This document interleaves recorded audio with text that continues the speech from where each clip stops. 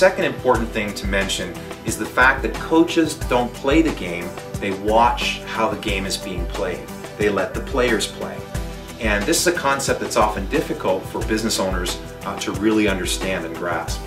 A business coach is not there to play the game of business for you as an owner, but rather is there to watch how you play the game and give you input and feedback so that you can play at the top of your game and perform at an even higher level.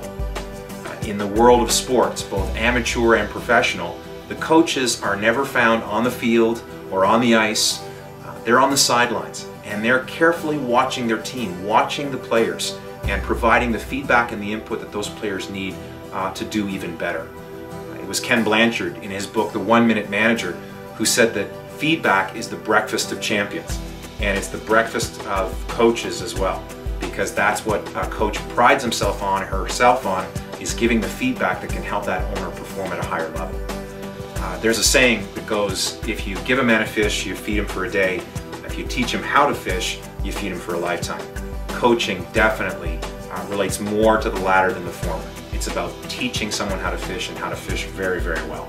So coaching is not an event, it's a process. And two, coaches don't play, they watch how the players play the game and give them the feedback they need to improve their game.